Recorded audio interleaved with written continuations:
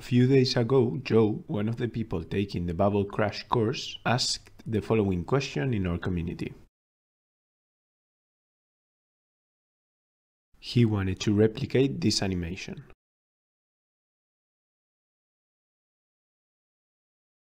So I sent him the following video explaining how I would do it. Okay, so let's see how to achieve this animation. I've replicated it in these two groups. The first one is without a transition and the second one is with a transition. And I'm gonna be showing how I did it. So I took a group, then chose an image as a background. And in the conditional tab, I added this condition. When the group is pressed, please add a border. So I'm gonna turn the condition on just to show how it will look. And it will basically make the image smaller. And because this border is transparent, it won't show a border. But if it wasn't transparent, this is what would appear. The border style doesn't really matter, but what matters is the width. If we make this bigger, maybe 50, then the image will turn smaller as this increases. And now the reason I put a second one here, I'll turn this off so that we're not confused.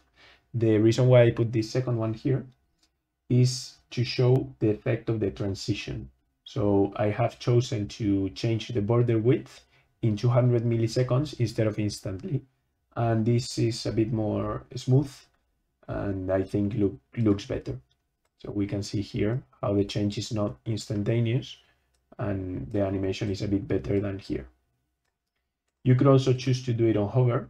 I think that's a good use case as well. Sometimes you want to make an element bigger when you hover.